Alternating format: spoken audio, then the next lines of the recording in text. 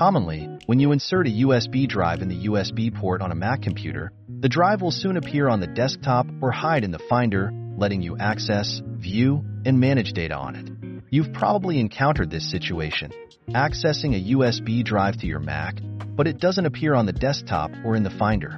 Don't worry, this video covers all the possible fixes for USB drives not showing up on Mac, which also applies to external hard drives or SD cards.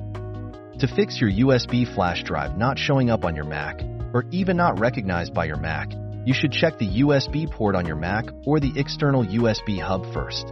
If you are using a third-party cable, you should make sure it is compatible with your device. Ensure all are functional and the ports are clean. Try different ports to connect your USB flash drive.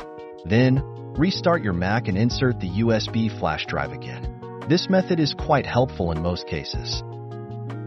Occasionally, your Mac has already recognized the USB flash drive but has not shown it on the desktop.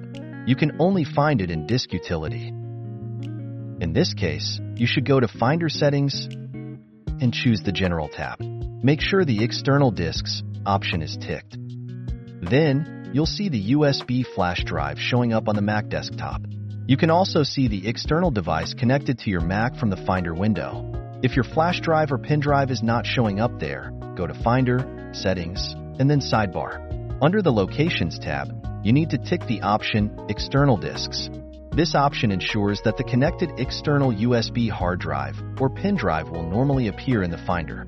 All of the above are checking the basics of your USB flash drive and Mac setup. However, if your issue is due to an incompatible file system or some disk errors, and you will need to look deeper for advanced solutions. Disk Utility provides a first aid feature that can help you solve disk issues. Launch Disk Utility, choose your USB flash drive and click the First Aid button. A window pops up and asks if you would like to run the first aid process. Click the Run button and wait for it to complete.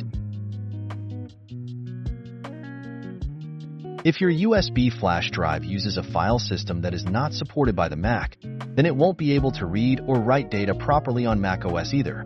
In this case, it's suggested that you reformat the USB flash drive to a macOS compatible file system. However, you should notice that the format of a drive will delete all stored data. So, you can install professional and trusted USB data recovery software on your Mac to restore your essential files. And then, format your USB flash drive to make it workable again. Go to EaseUS.com on your Mac to install EaseUS Mac Data Recovery software.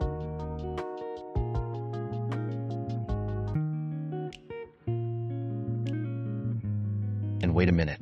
Open EaseUS Data Recovery Wizard for Mac. Connect your USB flash drive to your Mac. Choose the USB device in the EaseUS software window. Click the Search for Lost Files button, and it will deep scan your USB flash drive files. After the scan, which may take time, you can see a lot of files on your USB flash drive. Select the files you want. You can use the Preview feature. Click the eye icon or choose the Preview option. Then, check the file you want to restore. Click the Recover button and select a new storage location to save the recovered files. Remember, don't save them on your USB flash drive.